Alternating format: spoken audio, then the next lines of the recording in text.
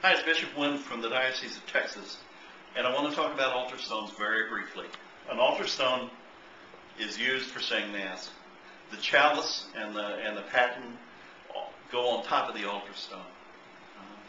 You can say Mass without an altar. You can't say Mass without an altar stone.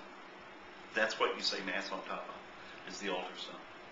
It's consecrated by a bishop, anointed, and there's relics.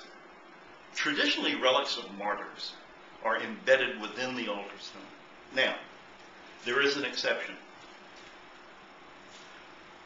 Altar stones don't travel well. So there is a thing called an Antimension.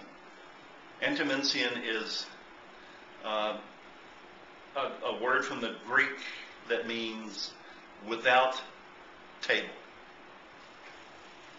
If the altar stone is the table, then this little thing is without the table. In a separate thing I told you about right over left, so you know which is the right folded down last. Bring this up here. If I fold it back down again, let's do that again. That's an Antimension. Embedded in here are jewels or relics in a little pocket there, and it's all consecrated by a bishop. But this, with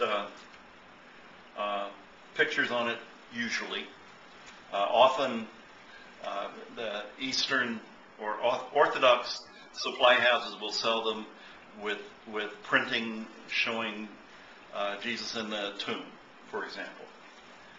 Antimension.